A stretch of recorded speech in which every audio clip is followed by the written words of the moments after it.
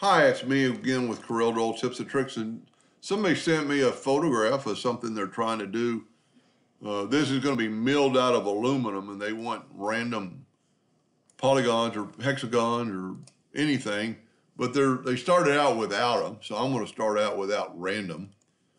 And he kind of drew this in CAD by hand, and you could alter some of them after you do this. But here's the shape they want to fill in, so we're going to take the Smart Fill tool and fill in that shape, and we're going to nudge it up. Now, one thing he did do that was, he told me all their parameters. It's 1 inch on the inside and 1/10 of an inch thick. So we could go with that model and change our nudge factor to 1.1. That is our total. Control D and make a duplicate. Control D, and so you can go on to the cows come home. But when you try to weld something like this, it doesn't weld.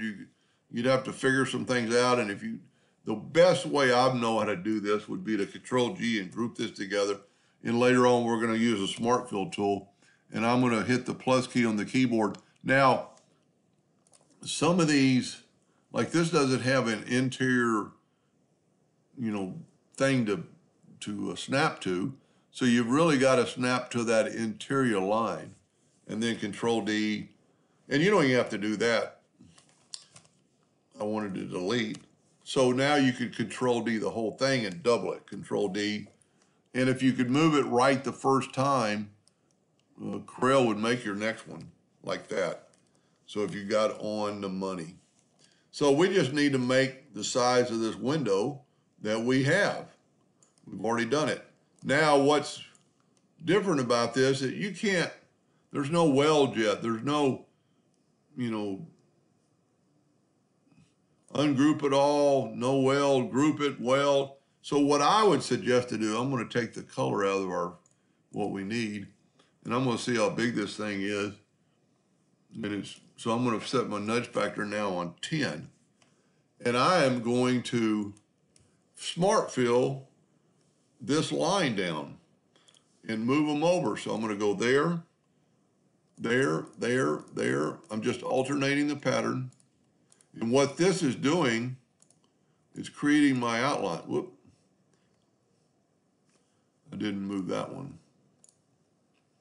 And then one more. So we got the same repetitive pattern. Now, if you ever hit the board with that, just start over. So now what we can do is move these out of the way, and we can actually delete these. I would never delete anything in case something didn't work, put it off the page. Now, if you remember the 1.1, Control D and make a duplicate, and we've spaced them out 1.1 inches apart.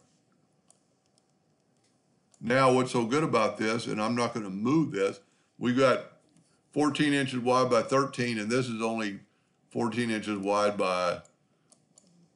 so we're really close, and I think it's good enough. You could have made one more row, but I need to go to Object, Group, and group this together, and then put this on top of and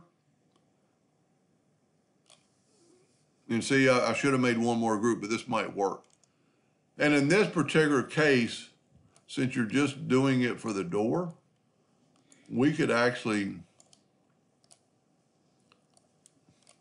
I don't know where his page is. I guess his page is here.